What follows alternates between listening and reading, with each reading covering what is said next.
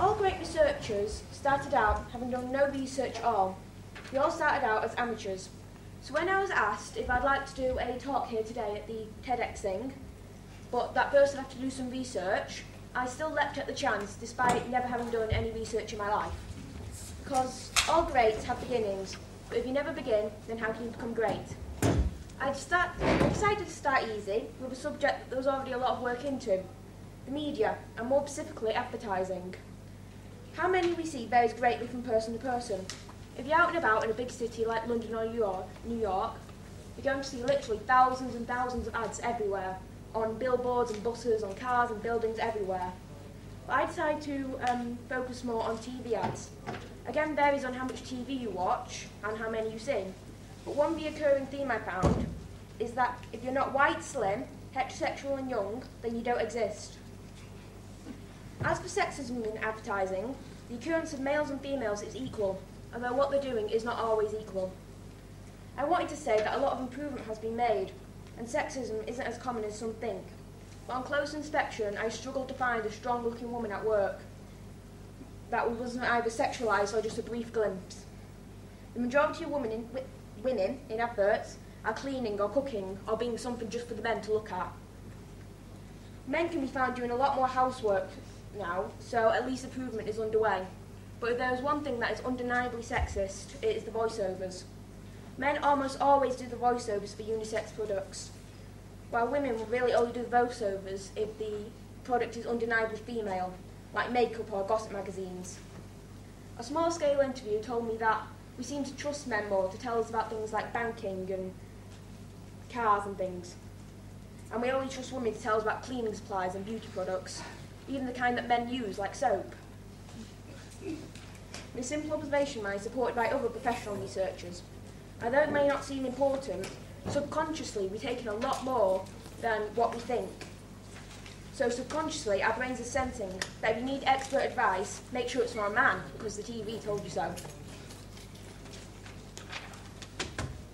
And it's like this that advertising both creates and reflects society in a vicious circle. As advertising shows men as experts, thus creating this illusion in our heads that we come to believe, the advertisers see this in society, this belief, and they reflect it in their adverts, without realising that they put this idea here in the first place. We can,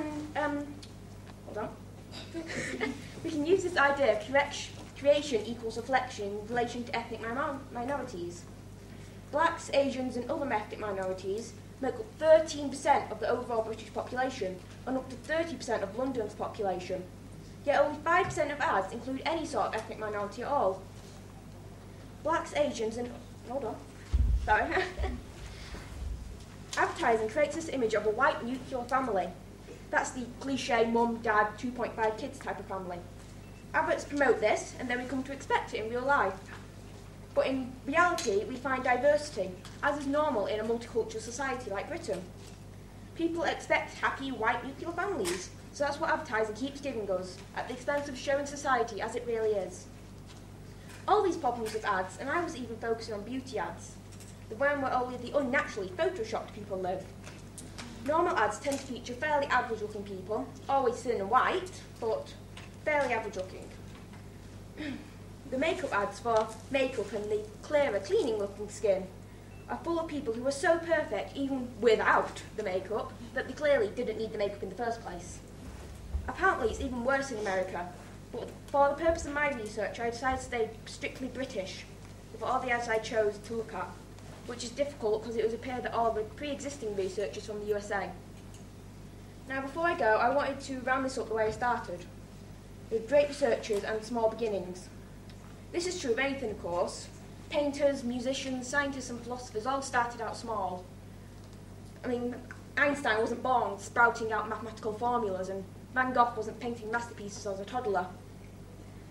I'm not saying that everyone who does research or tries to learn something new will go down in history, but research, in a way, is what makes us human. The human curiosity that keeps us going and thus learning new things all the time. We constantly seek answers to the questions that elude us. This imagination and the thrill of discovery is what makes us human, what separates us from animals who just accept everything for what it is. Thank you. Bye.